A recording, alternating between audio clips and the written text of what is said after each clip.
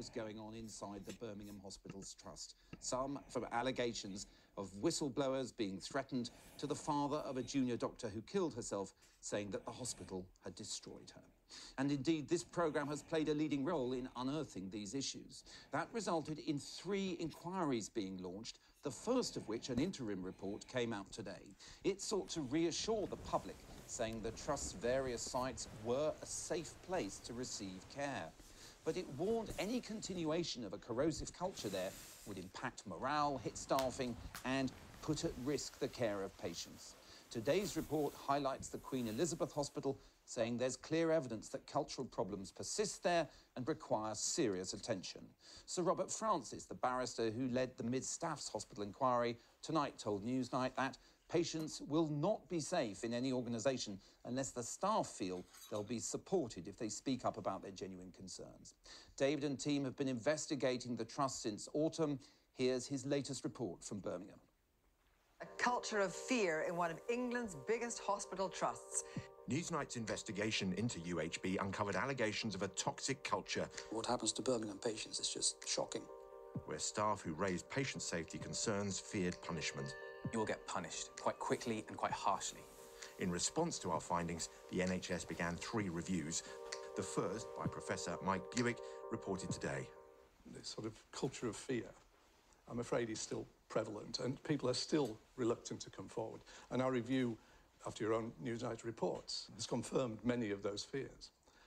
We haven't found any evidence that the Trust is in disarray in terms of clinical safety, but this sort of corrosive effect of an environment where people are not free to speak up or feel not free to speak up, this corrosive effect will have effect on patient safety if things aren't reversed quickly. In the middle of our investigation, the Trust wrote to Newsnight telling us that they would no longer be answering any of our questions. Today, though, we were invited in to speak to the acting chief executive. The report sets out some very concerning things about the culture of the organisation. What I've been doing in the last 3 months since becoming chief executive is getting out and speaking to as many people in the organisation as I possibly can across a whole range of different professional disciplines to understand what they feel about working in the organisation and the way in which they're treated. And what I'm hearing is a range of feedback that is proving very helpful in understanding where we need to target our efforts in order to improve the culture and improve the kind of sense of belonging and ownership that people feel in the organisation and how they're treated. So we're very committed to sorting that out. I fully accept Professor Bewick's report and all of the findings and recommendations that are made.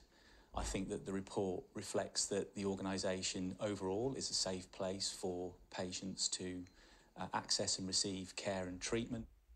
In 2017, Dr. Manos Nikolaousis, a consultant haematologist, was commissioned by the Trust to look at cases of 19 patients in the haematology department of Queen Elizabeth's Hospital who died.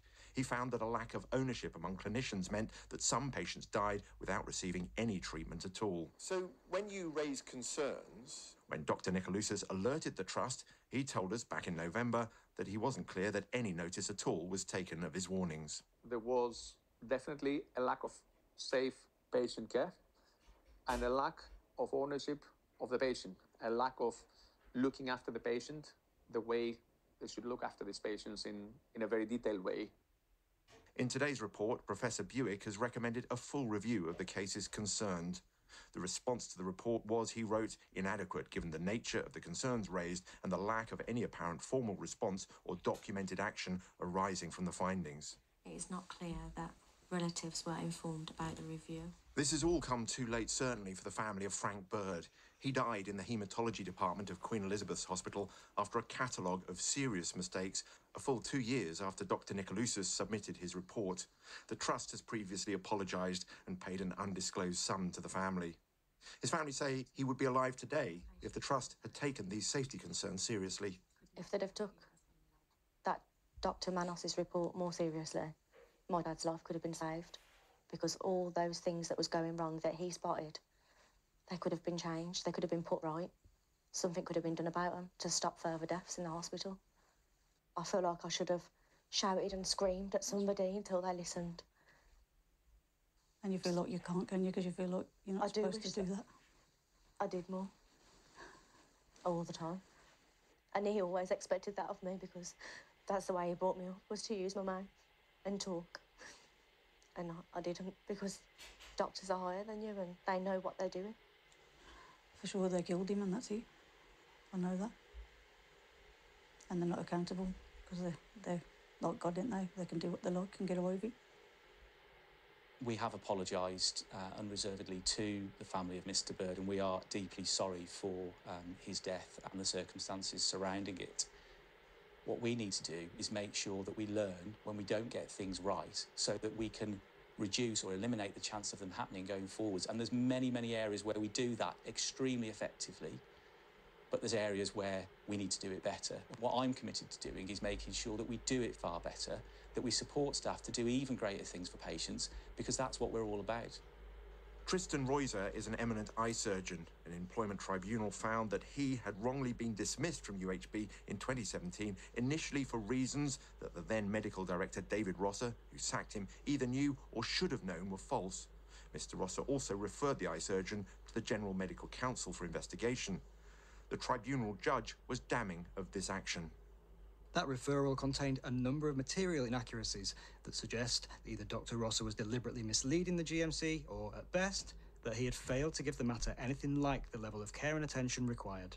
Despite such a critical assessment of his actions, Rosser was then promoted from medical director to trust chief executive. We need to do a much more forensic analysis of the board papers at that time, the decision-making process. There may well be mitigation as to why that was never in dispute, but we just don't know that. That's not something that, as the current chief executive of the organisation, I can comment back on but from when that happened. You were chief operating officer at the time. Yes. What did you think when you read that employment tribunal? I think that the employment tribunal was very clear in its findings. I think the trust responded at the time. As we were preparing our original report in November, the Trust put out a statement saying that David Rosser was leaving UHB to take up a position at the Regional Health Board. However, through an answer to a Freedom of Information request, we found that David Rosser is actually still employed by the Trust. Why did this organisation put out a press release on the 22nd of November saying that he was leaving the Trust and that it was a sad loss to the Trust, when he's never left the Trust? He's still employed by the Trust. He's left his role as chief executive. Sure, but he hasn't left the Trust, has he? He's gone on secondment to work for the Integrated Care Board. But you're still paying his salary, aren't you? The NHS is responsible for... But it's coming out of your budget at this hospital. The NHS's budget, this hospital's budget. I'm really not at liberty to discuss any arrangements regarding Mr. Rosser's employment. Great. Sorry, just understand David Rosser's retired. As we were recording our interview with Mr. Brotherton, there was an announcement that David Rosser had decided to retire from the NHS. Other senior executives and non-executives, though, are still in place.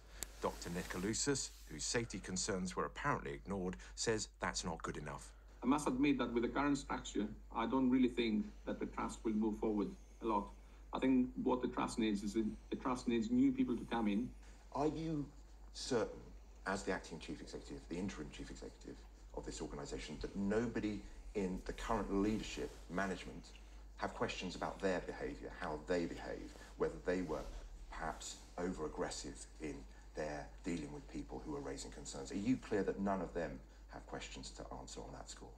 If there are questions to answer, then we will answer them. As the chief executive, I will make sure that wherever in the organisation that it is perceived that we have the wrong kind of behaviours that are not in line with our trust values, then I will be dealing with that. Professor Bewick says that further personnel changes at the Trust may be necessary as new information emerges. Patients, though, know only too well that a diagnosis isn't the same as a cure. That report produced by Sean Clare. Well, let's talk about what happens now and in the coming months with Preet Gill, MP for Edgbaston, who is also on a local committee monitoring the ongoing inquiries. Preet Gill, thank you for joining us again on this story on Newsnight. It is an interim report, but does it confirm your fears about what's been going on at the Trust? Well, I think it's a disturbing picture of serious failings at University Hospital Birmingham.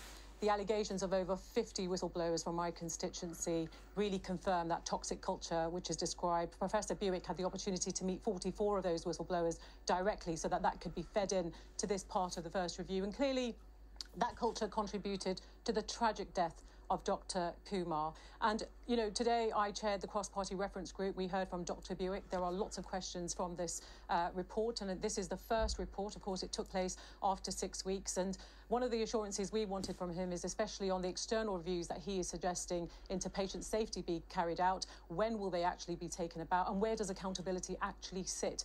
And how do we contribute to make sure that we are able to hold the trust, the ICB to account, to ensure that actually the confidence of the public is there in terms of making sure that, you know, people do feel safe. I'm assured by Professor Bewick's evidence today to us stating that, you know, the safety issue isn't of concern. Of course, there are things that need to change. Now it's incumbent upon UHB to absolutely implement those recommendations. And what we've asked for is a clear implementation plan. Let's pick up on that point you made a moment ago about the safety issue. I mean, it does seem, reading the report, that it walks a fine line. It says the trust is safe, but then it describes persistent failures, I beg your pardon, that need to be changed immediately, or else it will be or become unsafe.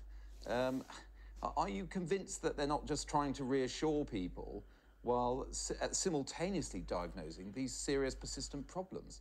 Well, Professor Bewick faced a number of challenges and questions in respect of what you've just highlighted, especially with the excess mortality deaths. Clearly, there was an issue of coding, but what Professor Bewick assured us is that he has checked this out with other clinicians and he is going to monitor this, because what we were really asking for, well, what are the red flags that they need to be looking for? And surely we should be commissioning that report as opposed to just monitoring and waiting. And he assured us that this is something that he's absolutely looking at. But, you know, he's made sure that, you know, immediate patient safety isn't a concern.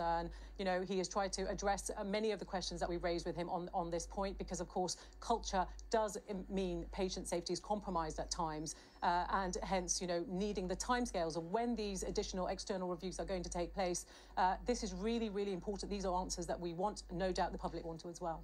And presumably, as part of that cross-examination, you mentioned that they've got a 10% higher mortality rate than similar trusts. What was their response to that? I mean, did you find it convincing?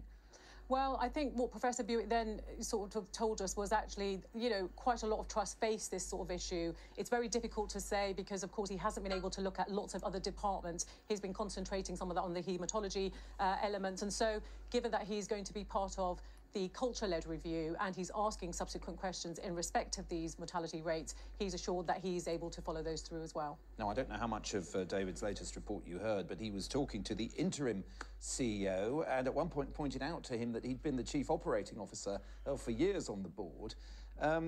Is that right, do you think, or does there need to be a clean sweep?